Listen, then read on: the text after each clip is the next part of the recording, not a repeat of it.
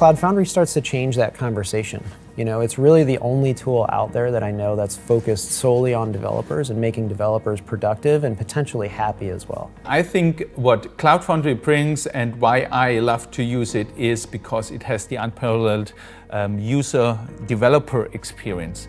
And what that means for me is I do not have to care about any operational hassle. And then you go to a conference of developers and you show them CF Push, and it's genuinely magical to them. The foundation has created a healthy culture. It's created a good neutral territory where we've been able to move away from a single vendor code base successfully. The foundation has to get credit for that, for insisting that these competitors, co-opetition, keep getting together and keep pulling in the same direction.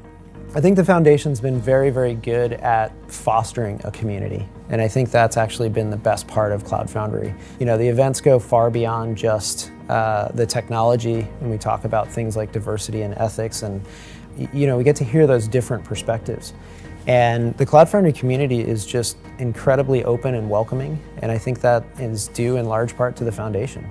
I think the foundation's greatest success has certainly been in curating people that care and care about wider issues than just technology, and having this kind of thread of ethics and inclusion running through all of the things that it does.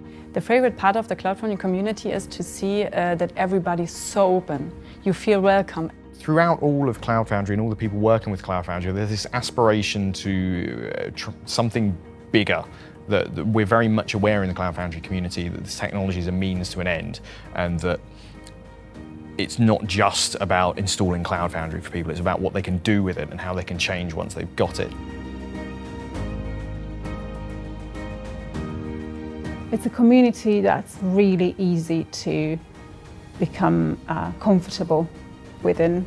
It's a true open community, welcoming, kind. The level of collaboration among the engineers and the various partner companies, who are sometimes competitors, sometimes direct competitors, but the level of collaboration on the code, on solving the actual customer problem, is just increasing and increasing. And I think it's because of the atmosphere that's been created for that collaboration to happen.